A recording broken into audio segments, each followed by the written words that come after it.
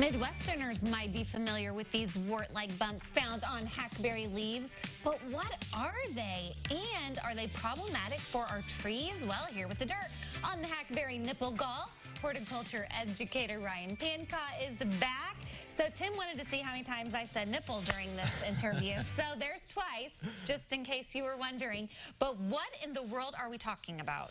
Well, we're talking about these little bumps on hackberry leaves, and I actually get a lot of calls about these every year. They're really common. Hackberry trees in general are really common in our area, and most all of them have these galls every year on their leaves. And this is actually upside down. We're looking at it from the underside. So tell me a little bit about how you came to even research these. Well, so I got a little interested in this particular insect from a conversation with my son earlier this summer. We were getting ready to go to a Little League game, and he picked up a hackberry leaf. You know, I was packing our van. These are the hackberries right here. Yeah, those are little hackberries. And he said, "Daddy, what are these bug eggs?" And I was actually really impressed that the little guy, he's 5, would think that that could be a bug egg. And I said, well, actually, that's, you know, there's an insect larva in there, but the plant made that structure. It's called a gall. And he said, oh, so the plant made the bug egg, you know? And I had to say, well, you're right, you know, that the plant did make that little bug egg. It kind of functions like an egg.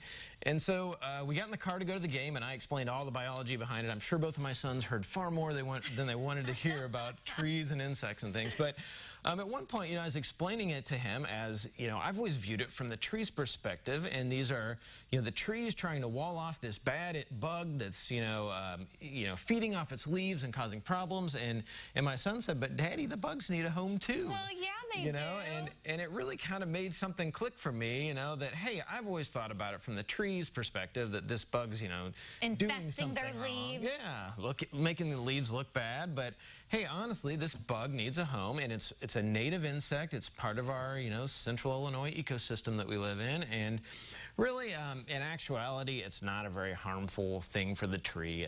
You know, we really don't even recommend control of it. It just kind of looks ugly for the growing season. Well, yeah.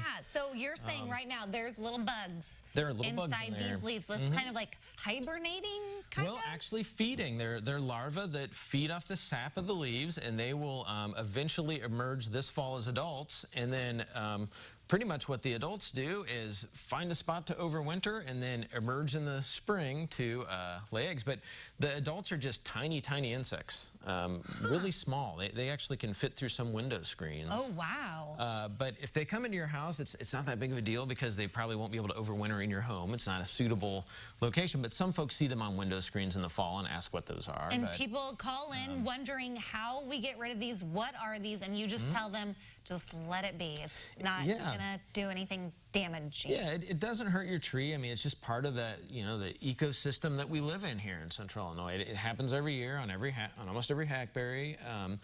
And yeah, it doesn't look wonderful. It's not an ornamental thing, but you know, honestly, it would be really hard to even control for them if you tried to, because there are so many leaves on a mature hackberry, and to get, you know, a pesticide or whatever it might be on all those leaves would be a real challenge. So it's not negative impacting on the tree or on us as humans. No. Yeah, really a harmless, just an unsightly leaf is the worst thing that you get from the hackberry nipple gall.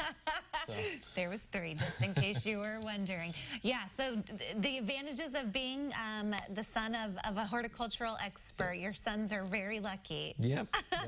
If people do have questions, though, about things in their gardens or things that they're noticing in their yard, the U of I Extension's a great resource. Yeah, we are. We actually run what's called a horticulture hotline service out of our Champaign office here, where folks can call in and ask questions, and we answer those. The master gardeners are there, not 40 hours a week, but during business hours, master gardeners on a voluntary basis man the horticulture hotline, and we answer questions about hackberry nipple galls and tomato plants and anything that you guys can think of. Yeah, well, that's interesting. I honestly had never thought about what those were on the leaves, but now you know. Ryan, thanks so much. If you need more information, we'll connect you to the U of I Extension's website you're seeing right there over on CILiving.tv. Go check it out.